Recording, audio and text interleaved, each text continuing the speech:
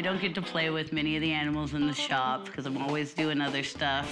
How's this boy doing? But since Ken was so preoccupied with the scorpions, I figured I'd have a little one-on-one time with the bugs.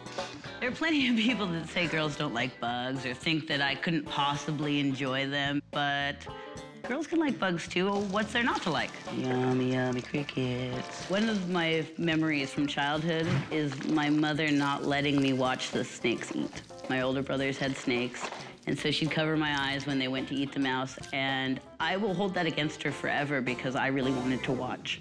These guys have a pretty nasty bite, but they're super cool. Assassin bugs have a big proboscis. It's a big feeding tube, basically. What they do is they poke it in to their prey and start sucking it out like a big straw. It's a yummy bug slurpee. This is a giant Vietnamese centipede. I want to see if he's going to eat a dubia roach.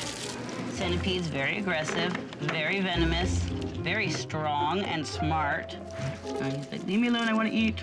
I don't think there's anything wrong with me watching animals eat other animals. You don't have any problem with me eating a hamburger in front of you, so I don't think that, you know, the spider eating a cricket is anything worse than that. Super pretty, super big.